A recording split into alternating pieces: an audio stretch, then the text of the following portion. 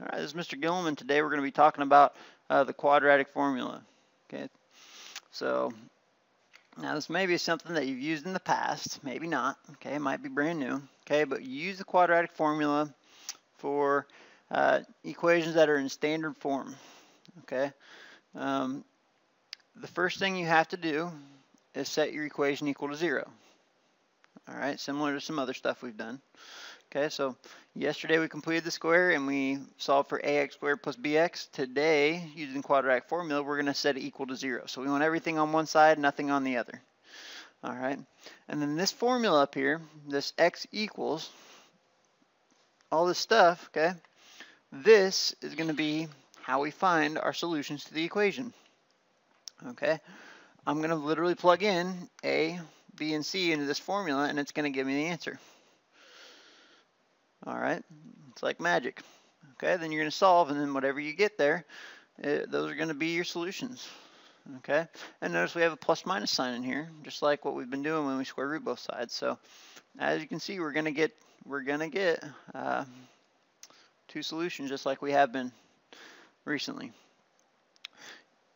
Now, to make this quadratic formula go a little smoother for you, okay, it says if all the numbers have a common factor, simplify before using the quadratic formula. I'm talking like if you have something like 3x squared plus 6x plus 9 equals 0, and you notice that they all have a 3 in common, take that 3 out. Okay, factor that out. That way you don't have to worry about these big a values. Okay, you can divide both sides by 3, get rid of that 3. Okay, x squared plus 2x plus 3. All right, and then now your a, b, and c values are much smaller. They're easier to work with. Okay, that's just doing yourself a favor.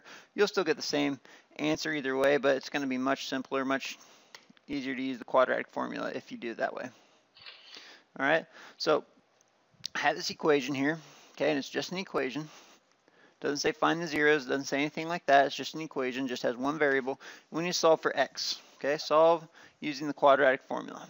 Now, I'm assuming that no one really remembers what the quadratic formula is, but you do need to memorize it because it's the most helpful formula in the math world. The quadratic formula is the opposite of b, or negative b, plus or minus the square root of b squared minus 4 times a times c all over 2a.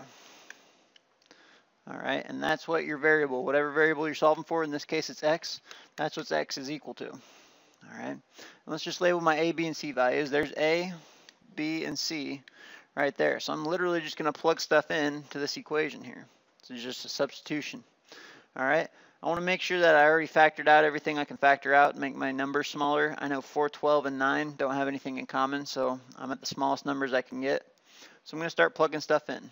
Okay, I know x equals the opposite of, so negative 12, plus or minus the square root of. Now, if you don't plug your numbers in with parentheses, you will not get the correct solution. So make sure you plug in these numbers with parentheses.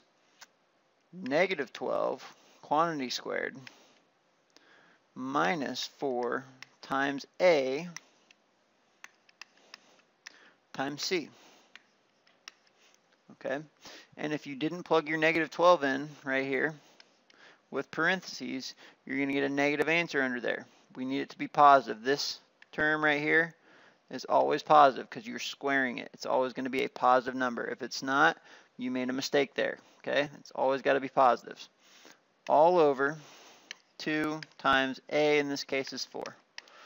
Okay, a, b, and c. All I did was plug that stuff, all these numbers, a, b, and c, into this quadratic formula. So now I'm just going to simplify. X equals negative 12 is just 12 plus or minus.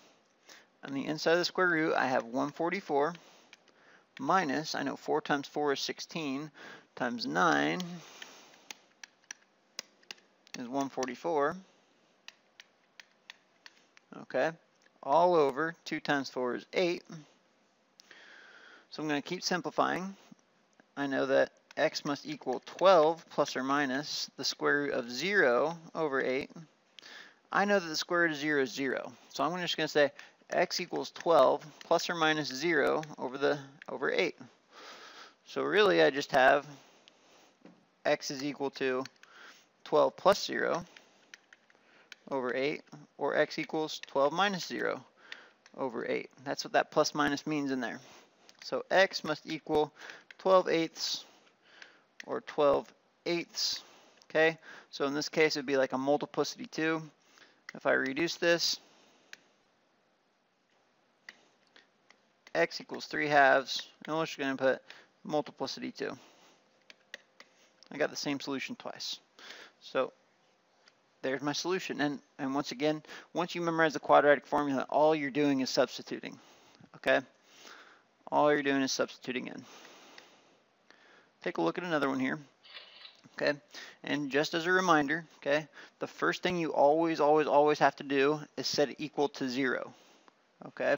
So I can either move the x squared over to the right hand side, or I can move both terms from the right to the left. Now, just out of habit, I like to keep my x squared value positive. So what I'm going to do is I'm going to subtract 6x from both sides. And then I'm going to add 4 to both sides. And now I have it set equal to 0. And I'll write the quadratic formula out here again. This is something you will need to memorize. The opposite of b times the square root, plus or minus the square root of b squared minus 4ac all over 2a. Alright, so I'm going to plug in a, b, and c here. In this case, okay, I don't care about this equation anymore. That's not what I'm looking at. I'm looking at my new equation that's set equal to 0. My a value, since there's nothing there, is going to be 1. My b value, -6, and my c value, +4. And all I'm going to do is just plug them into this equation right here. And in this case, it's x, the variable we're solving for, so I'm going to say x equals that. So I'm going to start substituting. X equals the opposite of -6 plus or minus the square root of b squared, -6 squared. And remember, it has to be in parentheses, or you're going to get a negative value under your square root. When it's this number, this term is always going to be positive. Minus 4 times a, 1, times c, 4, all over 2 times 1. Okay, and so what I did there is I just substituted in a, b, and c. So now it's just a matter of simplifying. X equals 6 plus or minus the square root of 36 minus 16 all over 2. So I have x equals 6 plus or minus the square root of 20 over 2. Alright, now here's where things get a little tricky. You need to simplify it all the way down. Let's just talk about the square root of 20. If I simplify that, I do my little factor tree here, circle my primes. Remember, square roots, there's a little 2 out there that you can't see. For every 2 inside, you can pull 1 out. So now I can pull a 2 out, and the 5 has to remain on the inside. So I'm going to replace the square root of 20 with 2 root 5. So really, x equals 6 plus or minus 2 root 5 all over 2, because the square root of 20 is the same as 2 root 5. Alright, so my two solutions are going to be x equals 6 plus 2 square roots of 5 all over 2, or x equals 6 minus 2 square roots of 5 over 2. Alright, and what I notice here is that all the numbers on top are even and the bottom number's even. Okay, if this is the case, you can do two things. Okay, I'm going to do one each way. What you can do is you can mono out. X equals 2 times 3 plus the square root of 5. Okay, and if I distributed that back through, I would get 6 plus 2 root 5 all over 2. And I can simplify this way and get 3 plus square root of 5. Or you can simplify a little quicker, all right, and just take the 2 out of every part. But every single part has to be canceled. You can't just cancel just the 6 or just the 2. It has to be every part in the terms up on top. Or x can equal 3 minus the square root of 5. Okay, and that's just a 1, so we don't need to write that down there. So whatever makes more sense to you, you need to make sure that if there's something you can simplify, you do simplify it. All right, so look for those common numbers they have in common. All right, let's just do one more here. Okay, and once again, what you need to do is you need to solve for 0. You want 0 on one side, everything else on the other. So I'm going to start by subtracting. Actually, you know what? Let's do this. I notice that in this problem, my x squared value is negative right now. And I like this one to be positive. So what I'm going to do is actually add 5x squared to both sides. That means I have 7x minus 4 equals 5x squared plus 2x plus 3. I'm going to subtract 7x. And the reason I'm doing all this stuff is so I can solve, I want it set equal to 0. 5x squared minus 5x plus 3. And I'm going to add 4 to both sides. So 0 equals 5x squared minus 5x plus 7. Okay, and now I have an equation here where I can label my a, b, and c values. A, b, and c. Okay, and I'm going to use my quadratic formula, and I'm going to write off to the side on the left here this time. The opposite of b, or the negative b, plus or minus the square root of b squared minus 4ac all over 2a. All right, I'm just going to start substituting in. Once again, our variable is x, so I'm going to say x equals the opposite of b, negative 5, plus or minus the square root of b squared, negative 5 squared. Okay, now if that term isn't in parentheses, you're going to have some problems because it's going to be negative under there. You need to keep it in parentheses. Minus 4 times 5 times 7. Okay, I just plugged in a, b, and c all over 2 times a. Okay, so let's go ahead and simplify. X equals negative 5 is positive 5 plus or minus the square root of 25, looks like minus 140 all over 10. Okay, yeah, 4 times 5 is 20 times 7 is 140. Okay, so now we're going to actually get an imaginary solution because what's going to happen is 5 plus or minus the square root of negative 115 all over 10.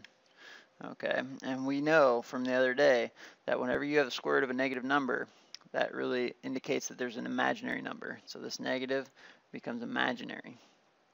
So what we need to do before we're done is make sure 115 doesn't simplify. I know 5 times 23 equals 115. They're both prime. There's no factors inside that are common, so I know that all I need to do is get rid of that negative number. Okay, this negative. I know I equals the square root of negative 1. And the square root of negative 115 is really the square root of negative 1 times the square root of 115. So I'm going to change the square root of negative 1 in here to an I. I'm going to say x equals 5 plus or minus I times the square root of 115. And let's go ahead and leave the I in front for today, all over 10. So my two solutions would actually be x equals 5 plus I root 115 over 10, or 5 minus I root 115 over 10. Okay, and all the rules apply. You can never have square roots in the denominator.